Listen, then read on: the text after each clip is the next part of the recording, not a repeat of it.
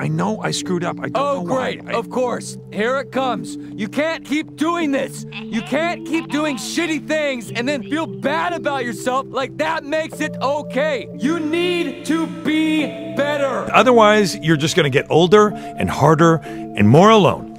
And you're gonna do everything you can to fill that hole with friends and your career and meaningless sex, but the hole doesn't get filled. And one day, you're gonna look around and you're gonna realize that everybody loves you, but nobody likes you.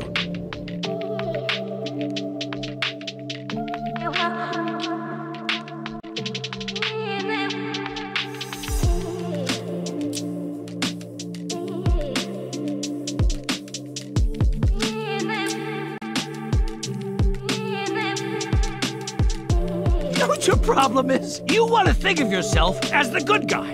Well, I know you better than anyone, and I can tell you that you're not.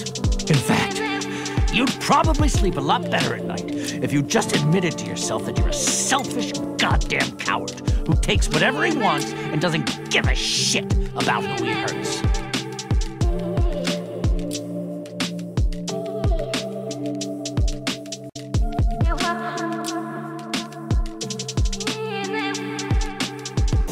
I guess my question is, do you think it's too late for me? What?